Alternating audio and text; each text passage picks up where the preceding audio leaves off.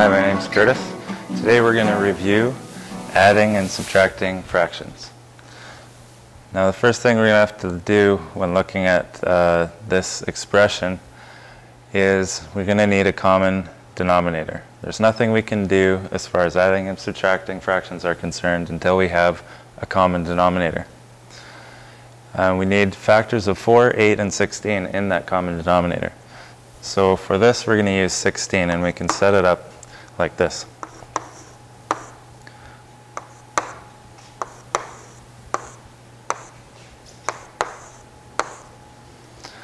Now in order to turn that 4 into a 16, we're going to have to multiply it by 4.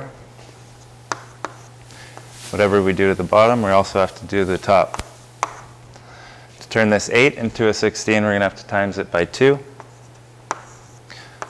Remember to do that to the top also. And we can leave this one as is. So we have x times 4 gives us 4x. X times 2 gives us 2x. And the 3x stays a 3x. We can simplify this a little bit by putting 4x plus 2x minus 3x all over 16. Now all we have left to do is this addition and subtraction on top. 4x plus 2x gives us 6x minus 3x gives us a 3x on top and 16 on the bottom. At this point we would look to simplify.